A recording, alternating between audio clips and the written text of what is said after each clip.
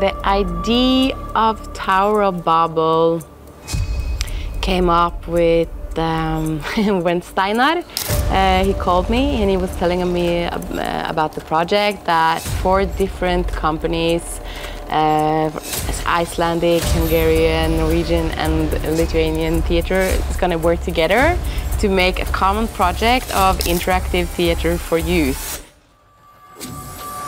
It's really fun to do this very, very special world, this crazy world of apocalyptic scenery in these very strange costumes. Wow, I love it. And the makeup and everything, that's fun. That's I like very much. We had applied and received money for the Participate in Your Life program. The network started there. And we should have this meeting here at the theater to kind of decide what the frames of the project should be. What were our aims and what were the activities we should engage the project in. And I remember we had some good meetings and a little workshop and started to talk about this, our main topic, the interactive and participating theater for young persons.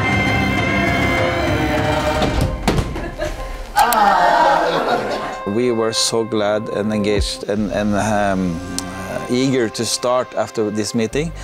I think that to get a partner as the National Drama Theatre of Kaunas, it's a privilege for us to be cooperating with you.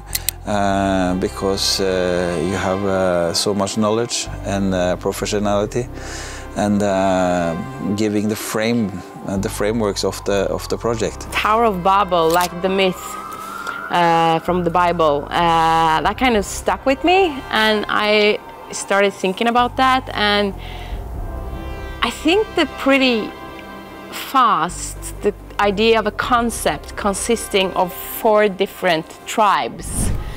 That the audience are entering into 4 different tribes and then meeting each other and then having this language conflict, the conflict of not knowing who to trust or not, came up quite soon. So that's what's we've been developing together with the companies, me and Helena, András and Signe, Gerda, Landfald, the costume and mask designer and set designer, had traveled Europe to meet those companies to learn more about their different methods of interactive theater for children and youth. And then the production and the story of Tower and Babel, Planet Earth, Game Over, Reset has been growing together with the companies. In general, I think that this is the biggest international production which we have ever had in our theater's history, because 4 countries are working together by building together, and we are very happy that Kaunas 2022 gave the first financial inspiration to start this project on 2020, and then it was supplemented by EEA grants and Erasmus+, and that's why we have such kind of amazing possibility to create together and to represent to youth this extraordinary, crazy, and as Hilde told, weird performance. Yeah, it's so nice that all the official authorities see the meaning of this project. So I think it's really exciting that so broad spectrum of funders actually see the meaning of this project.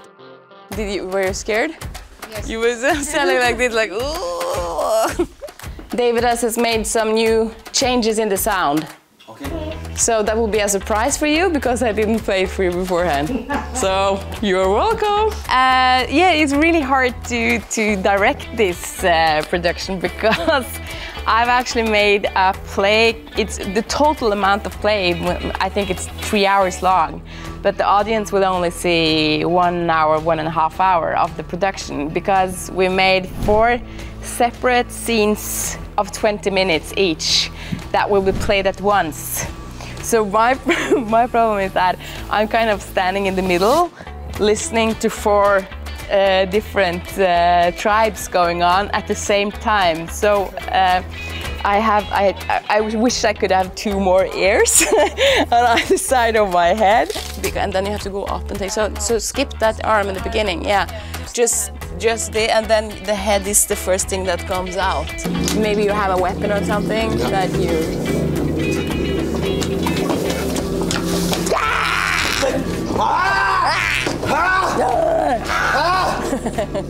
It's for a place, playing at the same time, but I can see them. I'm standing in the dark, listening and trying to write down and making suggestions, and then this huge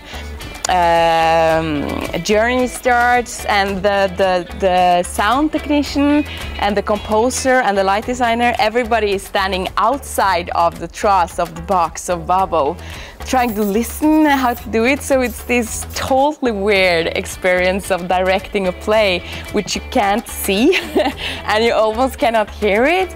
And but we will go into every room as well to direct it like this. But my head is exploding and it's so frustrating and so much fun. So if somebody actually are here, they will probably, you still don't see them when you come up. No. And they will react with your movements. And there might be people lying and standing over there and trying to get out when you come up.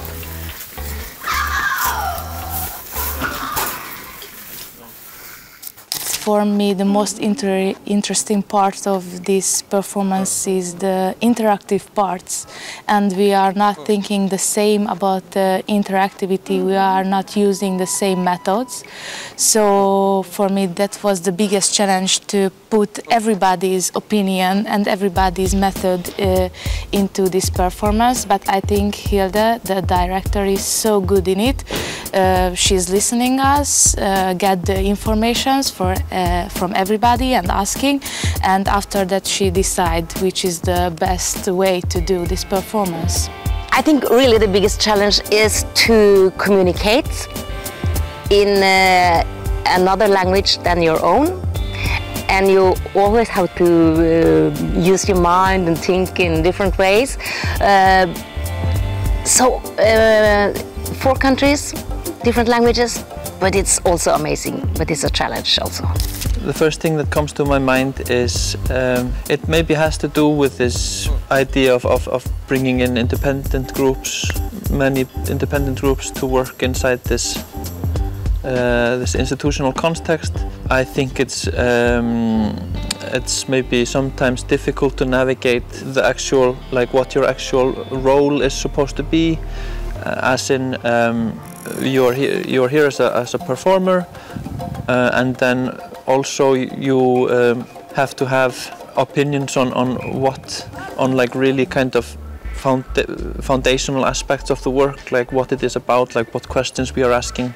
Now there's 2 weeks until we premiere, and we are kind of still juggling some big questions about what the work is really about. With the Tower of Babel, I wanted to make a production for youth that sort of dives into a theme and a problematic that I believe and I know that a lot of youth today are worried about. They are deeply anxious about their future.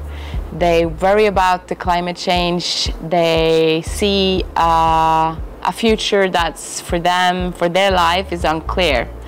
And we are in the middle of this crisis of the climate breakdown. The clock is ticking and the doomsday is looming. So we go into this production with kind of a thought experiment and a conceptual experiment. We are in 4 different worlds, post-apocalyptic worlds.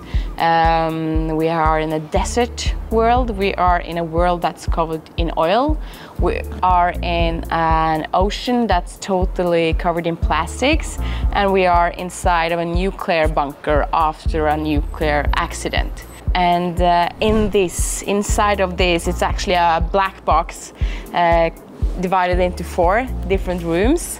The audience are divided in 4 different groups, tribes, and they are becoming a part of that tribe. And then on the last part, they are confronted with a big altar of planet Earth. Because all of these 4 different worlds has a treasure that they are dependent on. Like in desert, it's the last seeds of the planet. In the oil world, it's the last clean water. In the water world, it's the last fire. And in the nuclear, it's the last clean soil. So the youth are asked to make a choice between human civilization or the planet Earth. Do they want to sacrifice human civilization to be able to restart the planet Earth, or should we save human civilization living in this kind of half-living state to be able to save us?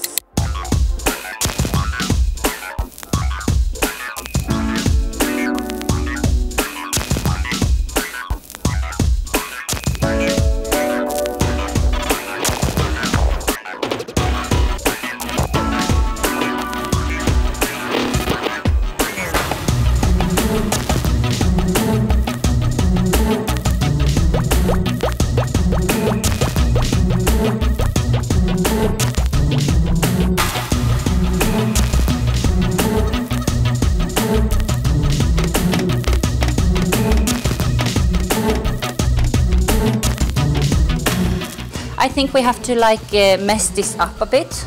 It's very beautiful. It's too beautiful right now. So we have to do something that makes it a bit more rough. How does that feel? Is it too much? Yeah, it's great. Yeah, great. Good, good. Maybe I need a belt for that. Okay, we make the scarf. Yeah.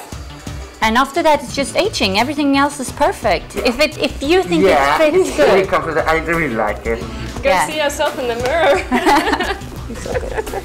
I love it, yeah. This project is vastly successful, I would say. Okay. I hope that we also will find a way to broaden the network, to get in new and other groups to participate in the network and learn about these methods, because I think that young people which now are so engaged in online activities, in gaming and all these things and social networks, they like this interactive part where they also can take a part, because they are used to doing it in all other online circumstances. So I think that we should try to make this project continue. And firstly, we will tour with the performance Tower of Babel in all the participating countries, and hopefully a lot of European festivals in addition to that. So that is our first aim.